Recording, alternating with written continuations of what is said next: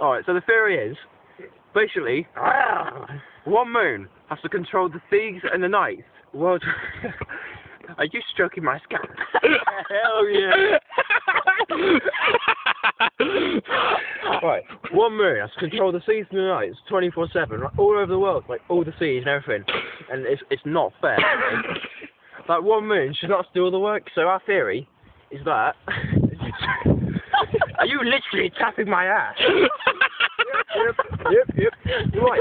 So we figured that the moon and the stars, they're working together in some sort of like planetary life. I'm quite aroused. And so I think that the moon and the stars like swap places in shifts. Like I don't know how or not they work it out. They're the planet.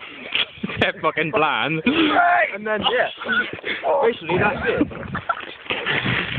He's actually slowly up. Okay, actually. So yeah, we figured that the moon doesn't just stay there. When the moon goes down, what comes up the next day is a different star altogether. Your mum. The moon's probably like in the staff restaurant somewhere. Having a Staff restaurant. He's having a sausage roll. Having a few bites on a crafty fag. You know what it's like. Yeah, that's it. Thanks for listening.